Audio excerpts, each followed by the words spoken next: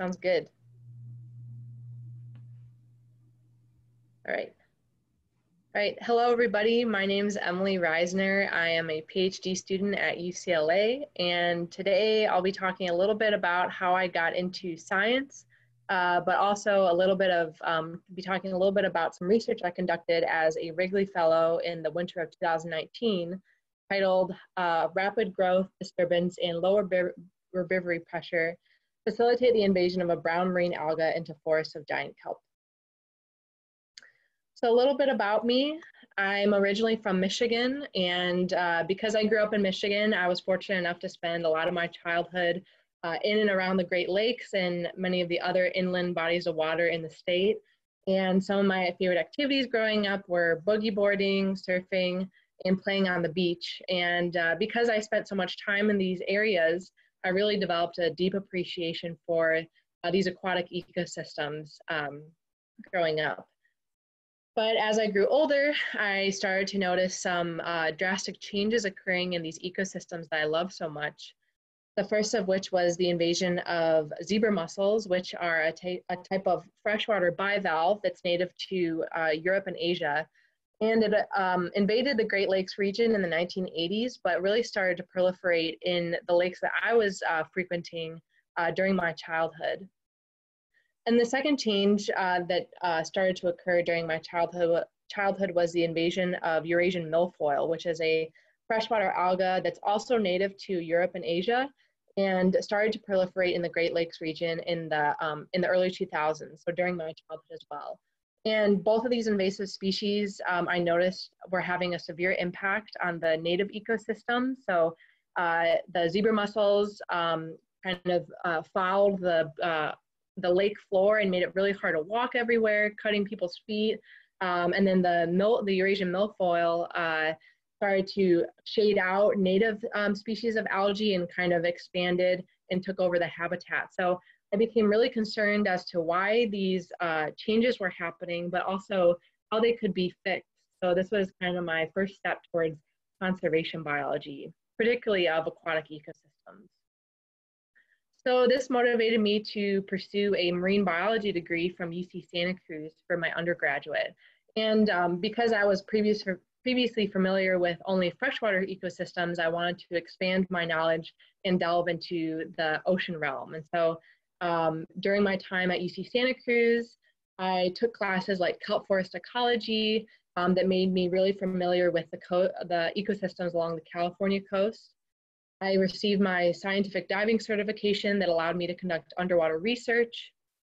I took more focused classes like marine botany, where I learned about specifically marine algae in California and along the West Coast. And then I also had several research internships. The most prominent of these was working with the Department of Fish and Wildlife, identifying habitat that was critical for the survival of abalone, which is a type of marine mollusk that is threatened in California, but it occurs along the coast of California as well as up into Oregon and Washington.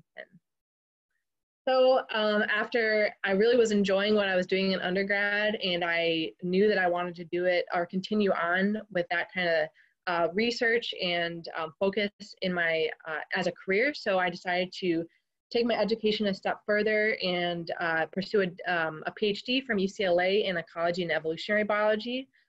And when I was thinking about what I wanted to conduct my dissertation research on, I kept thinking about things that really kind of impacted me throughout my life, particularly in the ecology realm. And I kept thinking about these invasive species in the Great Lakes and around Michigan, and started to wonder what invasive species might be really impacting the coast of California, particularly in Southern California where I was stationed. So that's how I arrived at Sargassum horneri, which is my study species. But before I get into the gritty details about my dissertation research, I first wanted to kind of give a broad overview of what exactly are invasive species. So while many species may travel from their native range to a non-native location, species that have no discernible impact on the environments they invade are considered to be introduced species.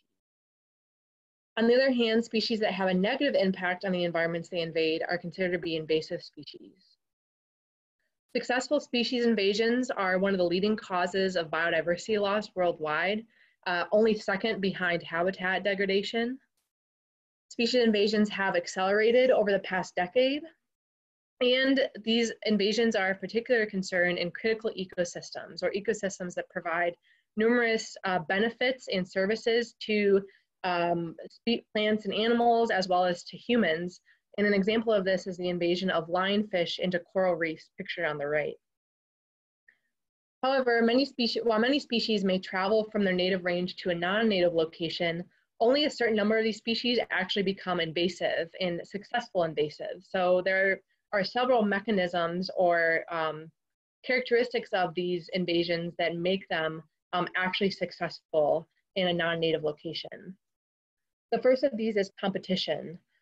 So if competition for resources such as food, space, light, nutrients, etc., if competition for these resources in the non-native location is very strong, then in the invasive species isn't able to, outcompete native species for these resources, then it's not likely that it will be successful in this non-native range, because competition with native species for these resources is very high.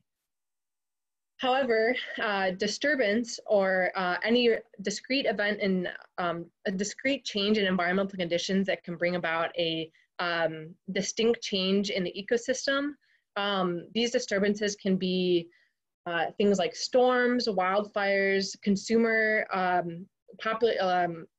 rapid increases in consumer populations, etc. These disturbances can actually help to remove many native species that may be holding many of the resources or are competitive dominant. Disturbance can help remove these competitive dominant native species, releasing these resources that were previously unavailable for invasive species to utilize. So disturbance can actually really help facilitate invasions. And you often see in places like places that have frequent and intense wildfires that are frequently removing a lot of the competitive dominant native species, that there are a lot of invasive species in those areas. And then consumers' preferential or consumer preference, such as, or consumer preference like consumers like predators or herbivores or omnivores. Consumers having a preference for native species over invasive species can help facilitate invasive success. And often this can occur because consumers in the invaded range don't recognize the invasive species as a source of food, or the invasive species may have defense mechanisms that the consumer is not adapted to overcome. So instead, the consumer prefers native species that it's used to eating, but this allows the invasive to increase in its prevalence because it's not being controlled by consumers at the same rate that consumers are controlling the native species. So consumer pressure is also another invasion mechanism. And then finally, characteristics that are inherent to the invader, such as rapid growth, or being able to produce a lot of offspring, or being able to tolerate a wide range of environmental conditions, can help an invader overcome consumer pressure, disturbance, and competition, and allow it to be successful in an invaded range. So kind of transitioning more to my study's focus, as I mentioned, species invasions are really critical, are really impacting in critical ecosystems. And one critical ecosystem are forests of giant kelp, or Macrocystis pyrifera. And Macrocystis is an important foundation species because it's capable of forming these complex underwater forests, which in turn are able to support over 1,000 species.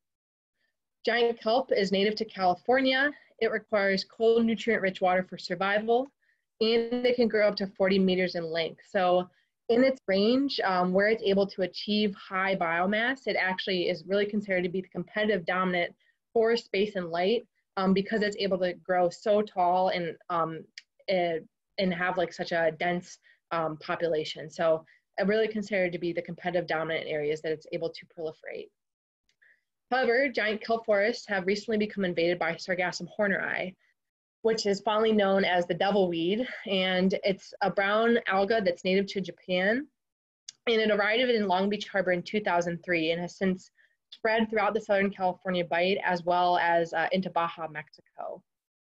It exhibits a wide temperature tolerance, particularly when compared to Macrocystis pyrifera. It can grow up to 3 meters in length, so not as tall as Macrocystis, but it's still capable of forming these shaded understories. And it can form these dense monocultures, or basically places where that is the only species that is growing, and they can be very dense. And so these monocultures are hypothesized to be outcompeting a lot of native species for space and light. So El Nino, Southern Oscillation, is a type of climatic disturbance that is characterized by higher than average sea surface temperatures and lower than average nutrient levels. And these conditions are generally highly unfavorable for giant kelp. And during the last El Nino, during 2014, 2016, denoted by this red line here, a lot of the giant kelp in the region significantly declined in its abundance. And this hypothetically resulted in an increase in resources such as space and light that were previously unavailable. And in many of these areas, we saw a rapid and strong increase in Sargassum horneri without much recovery from kelp. And this kind of leads to the hypothesis that perhaps the El Nino disturbance removed the competitive dominant giant kelp, subsequently releasing resources that were previously unavailable and allowing Sargassum horneri to utilize those resources and become very successful in this invaded range. However, this has not been tested. So as a Wrigley Fellow during the winter of 2019, I sought to investigate these questions, the first of which is whether species interactions influence Sargassum horneri success or Macrocystis pyrifera resilience. And the first facet of this is whether established beds of Macrocystis can inhibit Sargassum horneri colonization, and whether this is dependent on Sargassum horneri size. So whether certain sizes or life history stages of Sargassum are better at exploiting resources than other sizes. And then the inverse of this is whether established beds of Sargassum can inhibit Macrocystis colonization. So if Sargassum horneri moves into an area following a disturbance, is there ever a chance of Macrocystis to recolonize those areas? And so I chose to conduct this study at Bird Rock on Catalina Island, which is just offshore of the Wrigley Institute. And during the winter of 2019, I chose 3 sites. The first of which was a site dominated by adult Sargassum horneri. The second site was a site dominated by adult Macrocystis. And the third site was a site that was lacking algal canopy, or it was bare. And this site represented my recently disturbed location. And so all 3 of these sites were directly adjacent to each other at Bird Rock and were at least 10 meters squared in area. So for my first experiment, I collected 3 different sizes of Sargassum horneri, a recruit, juvenile, and adult sage, or small, medium, and large, basically. And I collected these from the Sargassum horneri dominated site. And then I spun all of the individuals in a salad spinner, and this allowed me to standardize the amount of water on each individual.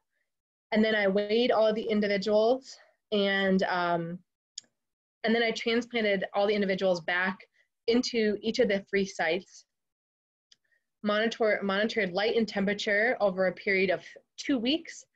And following the 2-week period, I removed everything and then measured percent change in weight or relative growth over that time period. And then for my second experiment, I collected blade stage kelp, which is a life history stage of kelp that it only consists of 1 blade. And I only chose to conduct this experiment with 1 size of kelp because it was the smallest, most vulnerable stage that was readily available during this the period I was conducting this experiment. So only 1 stage of giant kelp. But I collected the kelp from the kelp forest, or the kelp dominated site, spun and weighed all the individuals as the previous experiment, and then transplanted the individuals into each of the 3 sites, monitored light and temperature over 2 weeks, and then measured percent change in weight or relative growth over that 2-week period. And on the left is, these are some pictures of my experimental units.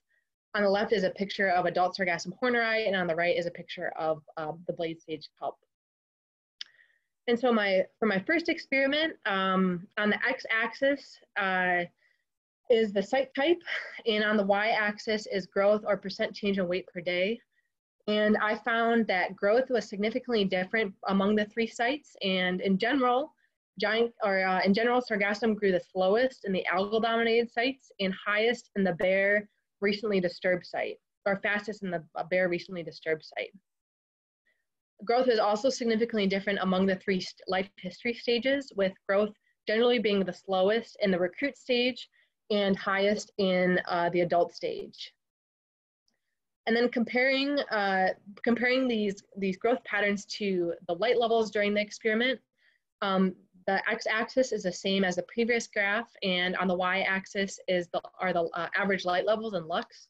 And light was significantly different among the 3 sites, with light levels generally being the lowest in the algal-dominated sites and highest in the bare, recently disturbed sites. And this corresponds to the growth patterns I saw, with growth being generally the lowest in the algal-dominated sites with the lowest light levels and highest in the bare, recently disturbed sites with the highest light levels. So it seems like light limitation is likely inhibiting the growth of Sargassum horneri. And for my giant kelp experiment, the x-axis is the same as before, and on the y-axis is growth or percent change in weight per day. And there wasn't a significant difference in growth among the 3 sites. And in general, giant kelp lost biomass regardless of site. And it's important to compare giant kelp, the growth of giant kelp in the bare, recently disturbed site versus the growth of Sargassum in the same site. And you can see that giant kelp lost biomass in this site, whereas all 3 stages of Sargassum grew in this bare, recently disturbed site. And then comparing this growth to light levels, again, light levels during this experiment were lowest in the algal-dominated sites and highest in the bare, recently disturbed site. And again, this does not correspond with the growth we saw, because giant kelp lost biomass regardless of whether the sites were had high light levels or low light levels. And so it doesn't really seem like light limitation was explaining Macrocystis biomass loss. So then this led me to question what else could it be controlling Macrocystis biomass loss if it wasn't light limitation. And upon pulling out my experiment from the water, I noticed distinct bite marks on a lot of the Macrocystis individuals that I was not noticing on the Sargassum individuals. So this led me to wonder whether I was putting out an all-you-can-eat buffet of tasty kelp for hungry herbivores. So this led me to investigate a second question, which was whether herbivory preference can enhance Sargassum horneri invasion or Macrocystis resilience. And I conducted this experiment at Bird Rock in the Bear site as my previous experiment. And to investigate this, I collected 20 individuals of recruit Sargassum horneri and 20 individuals of blade stage kelp. And I spun and weighed all of the individuals as my previous experiments. And then I put everything back in the field, but half of the individuals were fully caged to prevent herbivory. And then after a period of 2 weeks, I removed everything and measured percent change in weight or relative growth over the time period between the caged and the uncaged replicates, as well as between species. And what I found was that on the x-axis is my caging treatment, and on the y-axis is growth.